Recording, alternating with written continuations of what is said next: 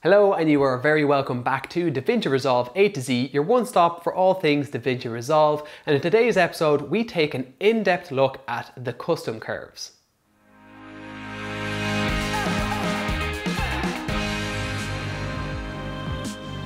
So some quick housekeeping before we kick off the tutorial. Apologies in advance for background noise. I'm living in the west coast of Ireland. We basically get the first whack of anything coming off the Atlantic Ocean hitting our country, and it's quite stormy at the moment. So again, apologies in advance for any distracting sounds that happens during this tutorial. On with it.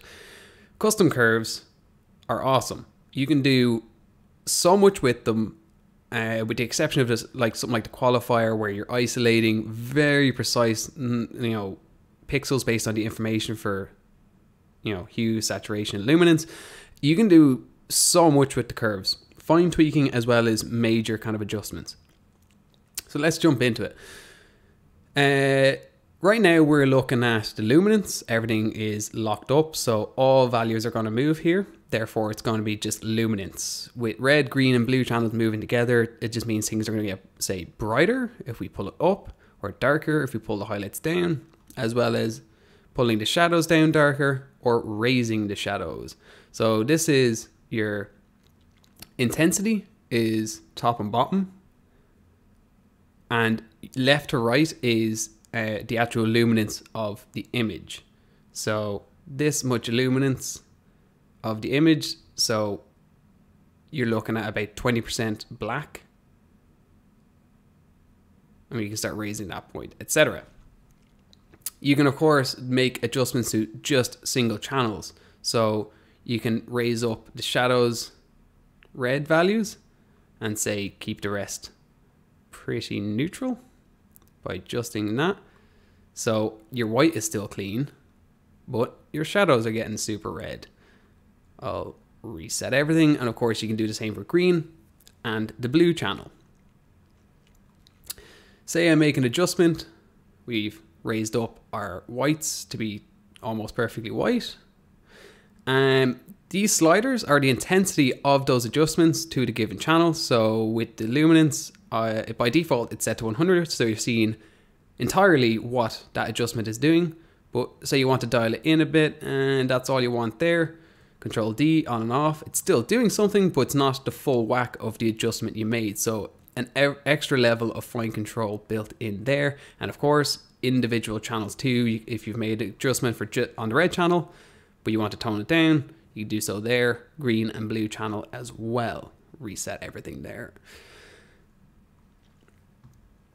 And then this guy is going to need a little bit more talking about, and you kind of, to visualize it, it's probably worth doing the example. So basically, adjustments we've made so far have all been linear kind of adjustments, which means, say I'm trying to get this square, which is, I believe, I don't know, maybe it's 90% black for argument's sake, but whatever it is, say we want this level of luminance, which is this part of the waveform, terrible habit I've developed.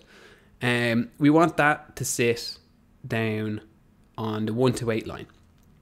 I start pulling the image down linearly, everything starts to go, and great. I've gotten that where I want it to be, but we've entirely crushed these values into black. Well, fair enough if that's what you want, but it mightn't necessarily be. So there's kind of two ways of going about this, and they both achieve the same thing. Just one, you can see the actual curve that you've added. And in those of you who have cameras like the Sony cameras that you can manually adjust the anneal and the knee of the curve in the camera, you'll kind of be a bit more familiar with this probably. So there's two ways of going about doing this, like retaining this information as well as getting, say, this black point where you want it to be. First things first, we drop these things down so that they're only starting to crush. This detail is only starting to fall into absolute zero luminance values. And then we can select using our qualifier kind of mouse head. And if that's not what's turned on, if nothing's on or whatever, just go in here and select your qualifier. And you can actually click on that, and that will show you where on the curve that value sits. Now, without darkening the rest of the image below here, we can start to pull that value down by itself to sit there. So now we aren't over crushing these values. Now you may want to do that, or maybe you don't want to crush them so much, or maybe you want to crush them a bit more, be somewhat crushed, whatever. But by doing that, see, as I start messing with the image here, everything else is moving around, but this point is locked in place. So our value here that we were aiming for sits in place really well. So we might go there. So basically what we did was we got that part of the image, that curve, to sit, say, if I clear it out of the way, we got it kind of sitting here on the chart. So we'll pull that back in. Here's the other way of doing these things. Let's do it so we remove that point and we pull this all the way down so that the curve naturally intersects with that same point. And if I hear a qualifier, you'll see that we're not a million miles away with that black value. For tutorial's sake, and you can see on the waveform here, we have that value sitting where we wanted it as well. But we did so by pulling this down linearly. So what we can do is adjust the curve of it, the values, by using this method instead, and pull those details back in. So we basically did the same thing in two different ways. We have some information here, although it's all sitting very low, of course. And we got this point down to where we needed it to be. And of course, this all applies to the highlights as well. You just use high and HS. So we use the LS kind of thing here, the low shadows. What does this low point do? What this does is, right now, black is considered 0 value. We can make that sub-blacks by pulling it down and changing what that value is, or we can bring it up and kind of increase where things will start to fall off into 0 value, like basically prematurely crush the blacks to a value that is actually now slightly gray instead of pure black.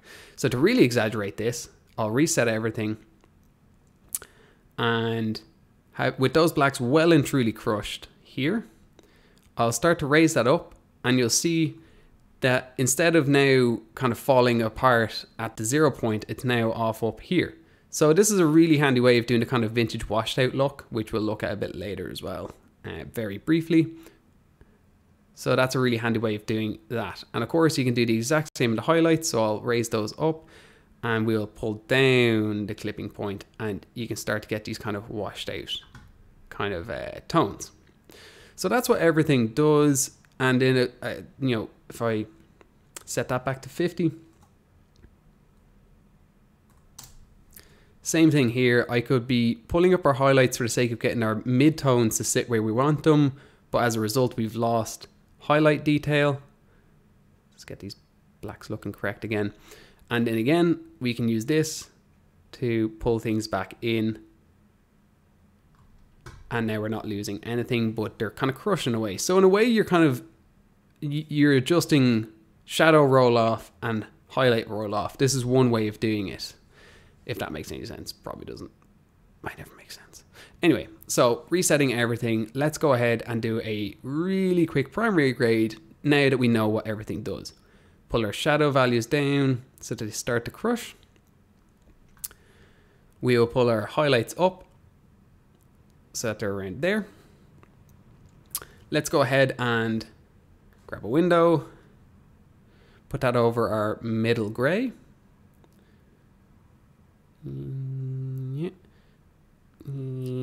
Down, so it's just over that. We'll isolate it, and we can see our middle gray is sitting too high, so we can come back in. Let's find where that is on our graph, and we'll start to pull that down. So that middle gray is where it should be. Let's get rid of the window so that the entire image is affected. So now we know our mids are where our mids should roughly be. Our black value probably still needs to come down some more. Let's grab that, and we'll pull that down further, touching off there. And that's, highlights could probably come up a smidgen more. Looking pretty solid for now. Let's go Alt S for a new node. Let's increase our red, green, and blue channel outputs for a natural amount of saturation. Alt S for a new node, and we will grab our dropper, click on the white here to adjust our white balance, and we've got primary corrections done. Nice and easy. Alt D to mute all nodes. Alt S and a new node. Let's actually have a look at creating a look. For the sake of simplicity, we'll just do a simple teal orange look because it's something that everyone's familiar with. So we'll just be learning how to achieve it using the curves rather than actually teaching what the hell the teal orange look is. So teal orange look, we want to bring some blues into our shadows. And note that I'm not pulling the blue value up down here, because if I did that, you're totally washing out the image in a way that's very unflattering. So you want to just come down towards the shadow values here. And let's add another point and bring it down so that our mids aren't getting affected. And just compensate for that. We will do a tiny bit with the green channel too, because teal isn't just blue. We're not doing blue, red, we're doing teal and orange. So that'd be decent. And then we also want to do a tiny bit of green. Oops, Control Z. Tiny bit of green up towards the highlights, like a tiny bit. And to be extra safe, green is like the worst thing you can have come into your mid-tones when it comes, because that's where your skin tones live. We'll just make sure that our mid-range is completely untouched really by any green adjustments. And then we will do some reds in the highlights, and hopefully that's as easy for you guys to read as it is for me as someone who's used to it. But that's what we've done. Instead of using, you know, our wheels or anything like that, we've increased blue values in the shadows with a hint of green as well, so tealy.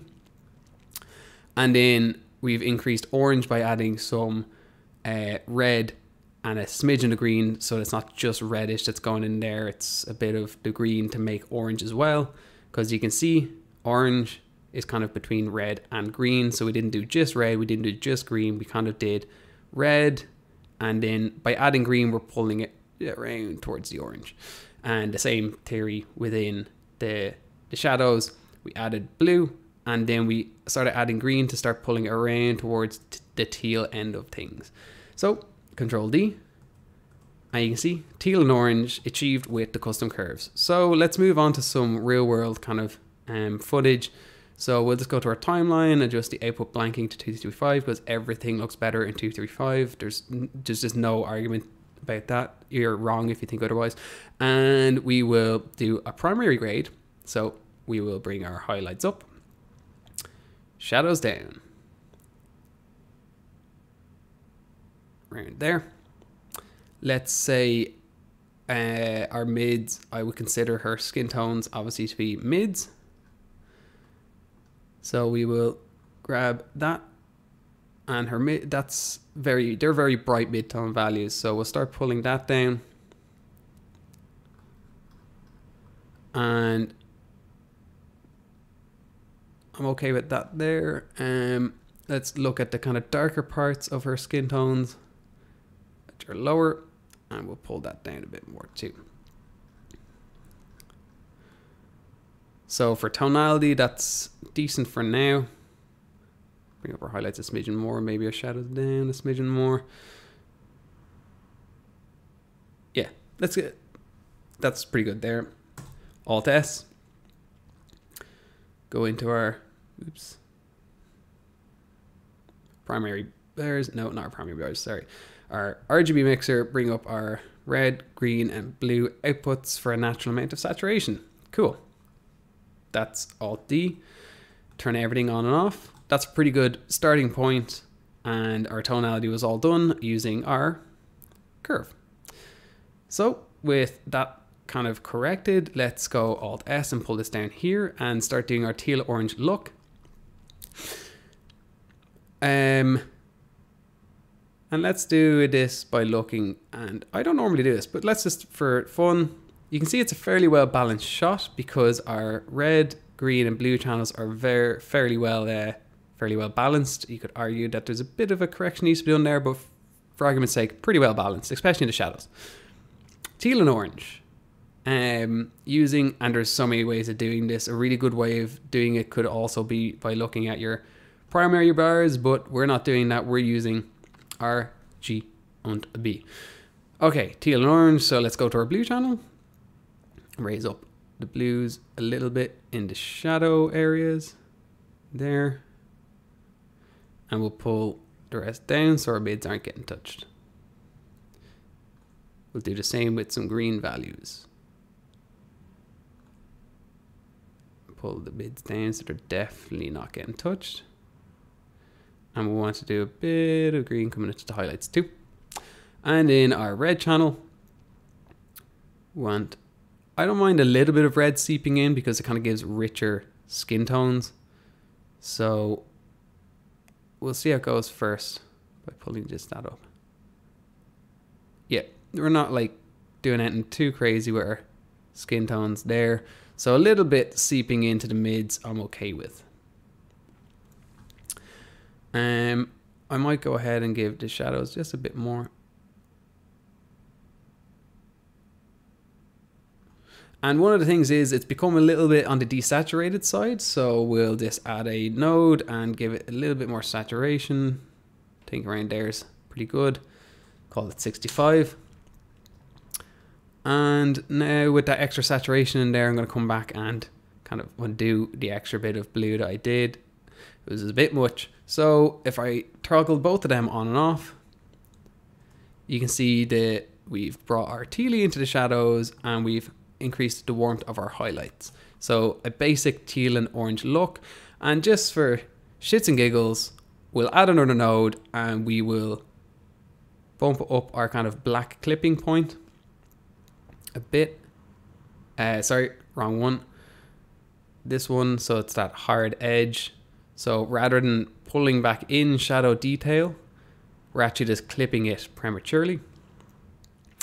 And I'm just going to go look at the image here rather than the scopes and kind of go to a point where I'm starting to notice it, but it's not overkill. So let's call that 60. And if I toggle that on and off, you can mostly see in her hair here, we're getting a bit of a washed out look. For stylistic sake, this proof of concept more than anything.